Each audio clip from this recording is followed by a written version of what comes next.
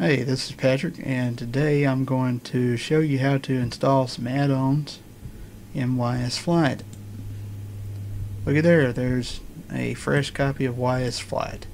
This happens to be the test version from last year, last December.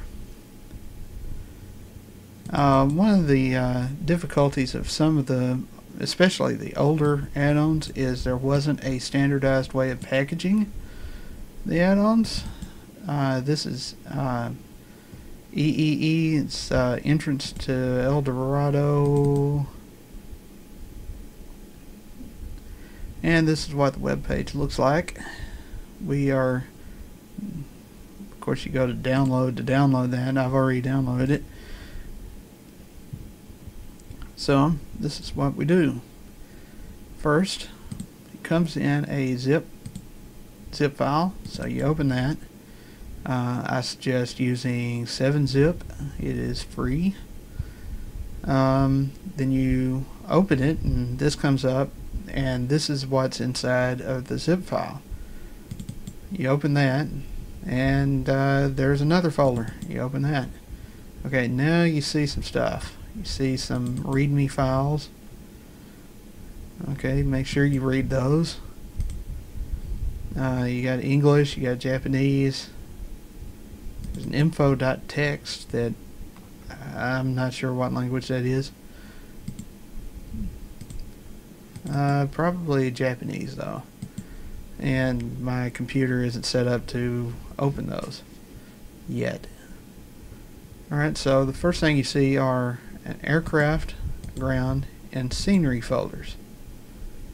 Well, you would assume that you just move these folders directly into your YS Flight folder right here. But let's check the .lst files. Okay, as you can see, they actually go in first the EEE_YS folder. So to do that, we're going to go back up a level, and all we're going to do is drag it over. This works in Windows. I don't have any idea about any other operating system, but in Windows, there you go. But see these three files: air, ground, and scenery.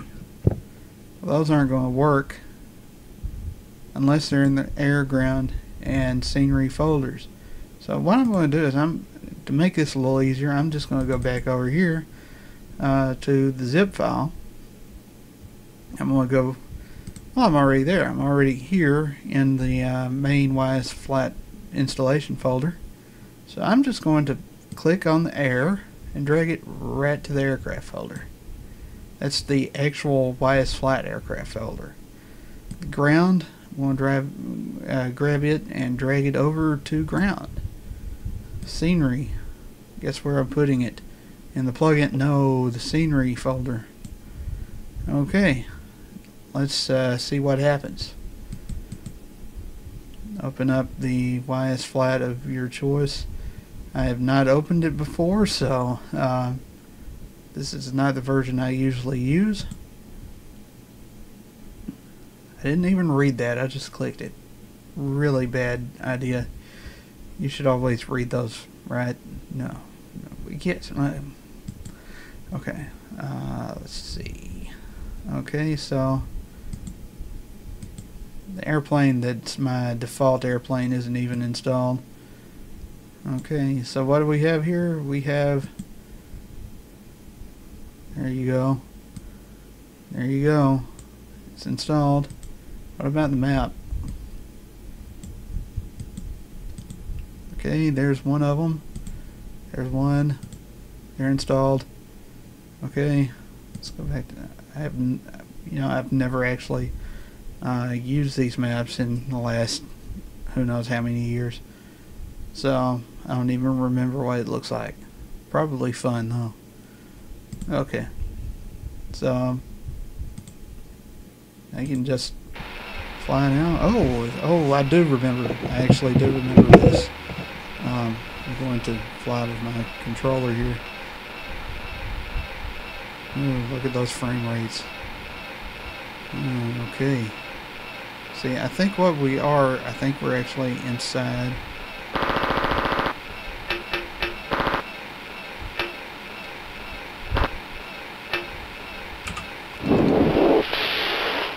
Oh, look at that smoke.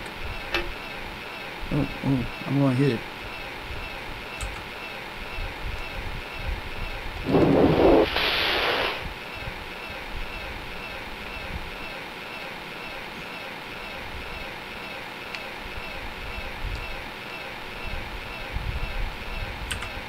This isn't a review of this map. Just I got distracted and now I'm flying around.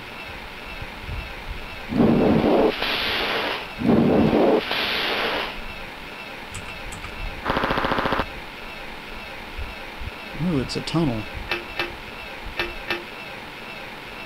Look at that. Oh, weird effect flying this. Oh,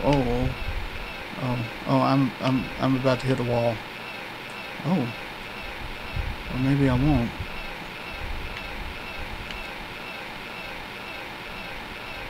I feel like I'm cheating now. What if I hit that wall?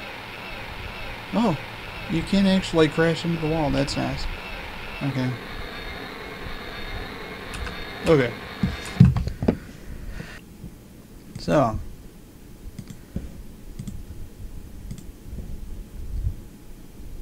Well, that's not good. But it is a test version, so that happens sometimes with test versions. Let's install a more typical pack here. You'll notice that there's an aircraft and a user, also an about file. The aircraft, guess what's there? It's the aircraft.lst file. Alright. So guess what? All we have to do, I don't know what just happened, but sometimes the mouse goes crazy. This time all we have to do is drag them straight across there, because the files are already in the file folders, the folder structure that you need. So there you go. And now we have installed Owl's aircraft pack. That was easy. Okay, so that's two different ways. The safe thing to do is always to check the .lst. You'll see exactly the file path you need from your main YSFlat folder, wherever you have YSFlat installed. So there you go. Goodbye.